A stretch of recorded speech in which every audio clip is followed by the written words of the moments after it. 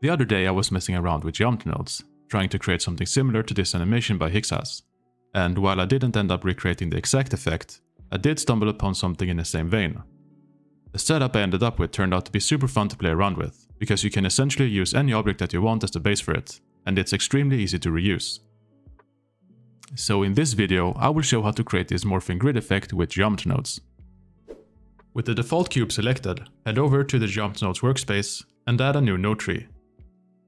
First, let's create a grid that we can instantiate objects on. What I want is a 10 meter by 10 meter grid of 1 by 1 meter cells, but I just want edges to align with the x-axis and not the y-axis. So to do this, I will use two mesh lines with a count value of 10. Set the offset y value of the first mesh line to 1, and the offset x value of the second mesh line to 1 as well. To create the grid, add an instance on points node and use the first mesh line as the points input and the second mesh line as the instance input. This instantiates the second mesh line on each of the points of the first. And lastly, to turn this into real geometry instead of instances, add a realize instances node. This step is important, otherwise any distortions we add to the geometry will be applied to the lines as a whole, instead of the individual points of the lines. Before adding any distortions, however, let's instantiate some objects on the grid. For the effect to work properly, there are some things to keep in mind. Firstly, any object that you want to use should be 1 by 1 meter in size, since that is the size of the cells of the grid we made. Secondly, the objects should cover the entire 1 by 1 meter area, otherwise there will be gaps or overlaps between the instantiated objects. This isn't always the case though, since sometimes you want a gap depending on the subject matter, as in the case of this grid of keyboard keys, with rounded corners for example. And lastly, the origin of the object needs to be centered at the bottom of the object, since that is where the instantiated position will be calculated from. The objects I will use as an example are these keyboard keys that I made from beveled cubes. To access them in the node tree, drag the collection containing your objects into the node tree. This will add a collection info node with the correct collection selected. The reason for using a collection info node instead of an object info node is that it allows us to use more than one object. Just make sure that both separate children and reset children are enabled. Add an instance on points node. Connect the grid that we made to the points input. Then connect the collection info node to the instance input. Also enable pick instance, so that the instance on points node only uses one object for each point. Now this will give us each object in their order in the outliner, in a repeating fashion. In some cases this might be what you want, but for this example I want the distribution of the objects to be random, and there is a pretty easy way to automatically randomize the order independent of the amount of objects you have in the instance collection. Add a domain size node and set it to instances. Then connect the collection info node to the geometry input. The output of this node will now be the number of objects in the collection. But since index values are counted from 0 instead of 1, we need to subtract 1 from that number by using a math node set to subtract. And lastly, add a random value node set to integer and connect the subtract node to the max input. Then connect the random value node to the instance index input of the instance on points node. If you aren't satisfied with the resulting distribution, you can change the seed in the random value node to get a different one. Before moving on, I will add some more variation to the look of the grid by adding more objects in the collection.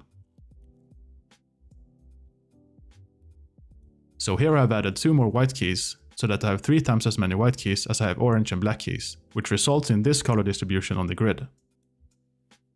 So now that we have the objects placed on the grid, let's distort the grid to create the morphing effect. After the realize instances node, add a set position node, a combine XYZ node, a map range node, and a noise texture node set to 4D. These are the values I will use for the noise texture, since I like what the resulting distortion looks like, but feel free to try different values. Connect the factor output to the value input of the map range node, then change the 2 min value to -1.25, and the 2 max value to 1.25. Connect the map range node to the x input of the combine XYZ node, since we just want to distort the grid on the x-axis. Then connect the combine XYZ node to the offset input of the set position node. Now when we change the W value in the noise texture, we will change the grid distortion. And we can automate this by adding the scene time node and connect the frame output to the W input. This is way too fast by default, so add a math node set to multiply and set the multiply value to something small. Now this value is dependent on your frame rate. I have my scene set to 60 FPS, so in my case 0.01 works pretty well.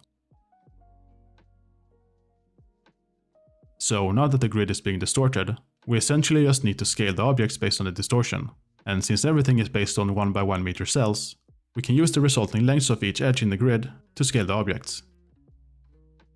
First, let's make it so that the objects are instantiated on the edges of the grid instead of the vertices. To do this, add a mesh to points node after the set position node.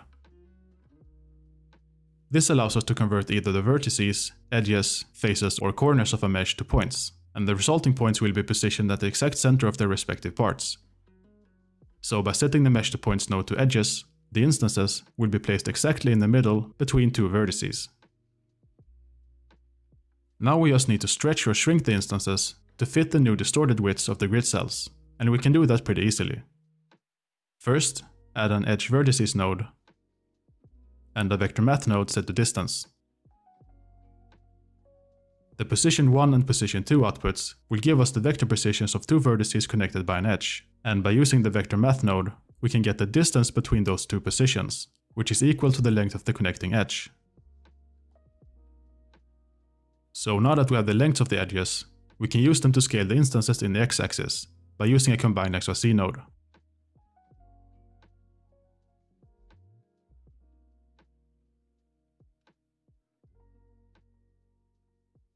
However, after we convert the edges to points, we no longer have access to those lengths directly. So in order to save the lengths for use after the mesh to points node, we can capture them with the capture attribute node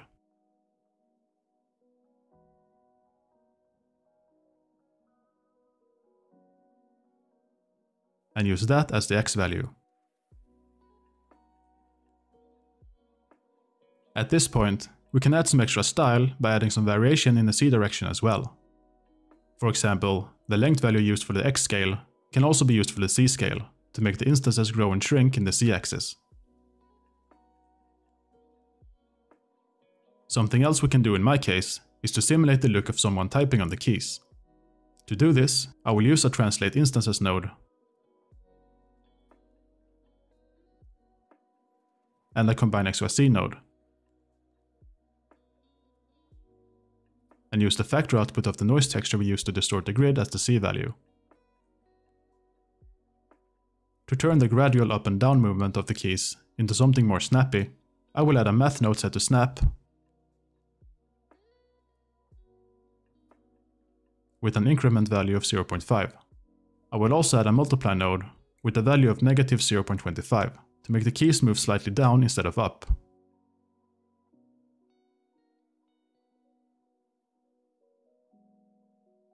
So with our grid of instances in place, let's add a final touch where the grid is scrolling seamlessly. I want the entire loop to be 10 seconds long at 60 FPS, so I will set the end frame to 600. The way I will create the seamless scrolling is by duplicating the geometry nodes object and moving it 10 meters down on the y-axis.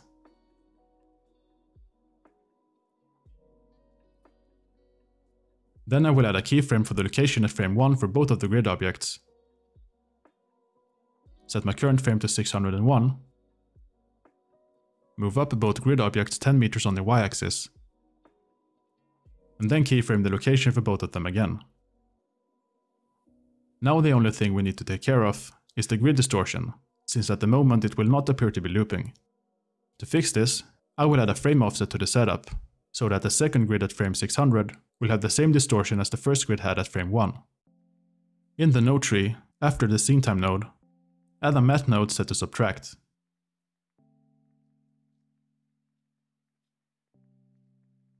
Then drag the bottom value to an empty output in the group input node. Press N to open the property sidebar and rename this new input to frame offset.